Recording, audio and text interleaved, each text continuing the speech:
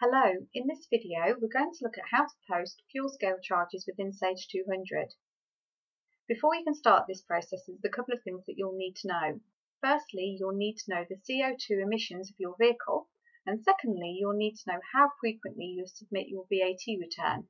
By this I mean, do you submit your VAT return monthly or quarterly? Once you have both of these details, you can then go to the gov.uk website to establish the charges that will need to be journaled. So let's do that first. So here you can see I've gone to the gov.uk website /fuel-scale-charge. On this page it will explain to you what information you need to know and why you need to post this into your accounting system. And if you scroll to the bottom of the page, you can click on Start Now for the calculator itself. It's only going to ask me three very simple questions. Firstly, it asks me for which period I want to calculate the fuel scale charge. So I'm going to select the 1st of May 2019 to the 30th of May 2020 and then click on Next Step. Then it's going to ask me how frequently I submit my VAT return. So I'm going to say every 3 months, quarterly. Next step.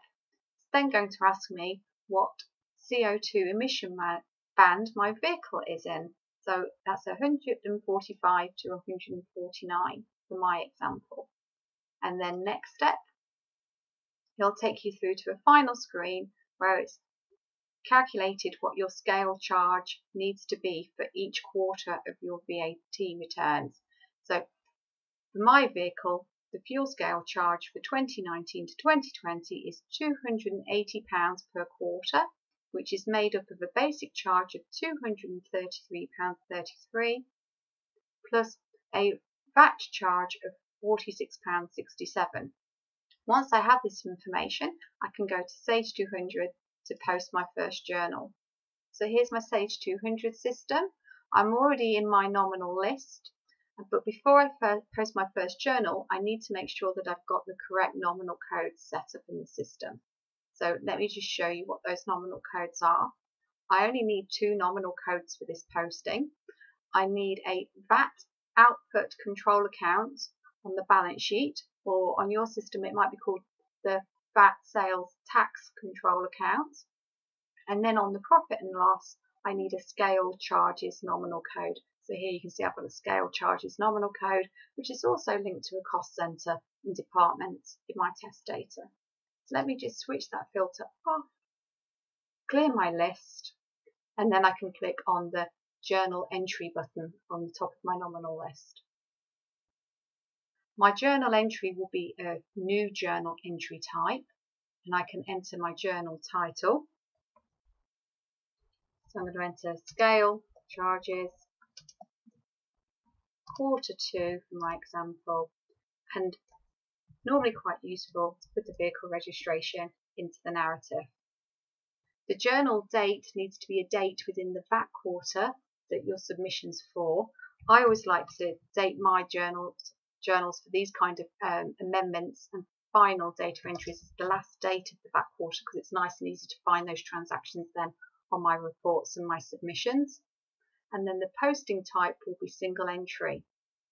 Once the header information is complete, we can go to journal transactions and we can start to enter the journal itself, which is going to comprise of 3 lines.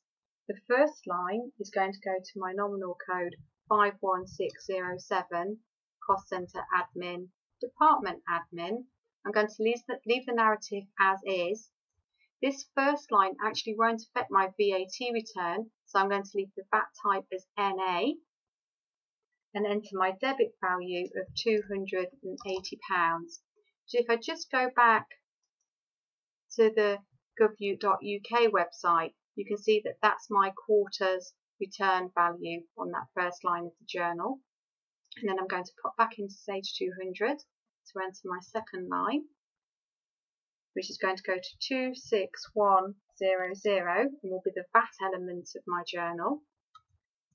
Again, I'm going to leave the description as is, but this time I need to update the VAT type, and that needs to be output VAT with a VAT code of standard rate and it's going to be a credit value of £46.67.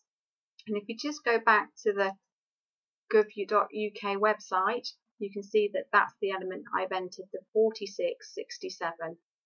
And now we can enter the final line of our journal in Sage 200. That's going to go back to my 51607 code, which is my scale charge code on my P&L. And this time the VAT type will be output goods. Again, it will be standard rate.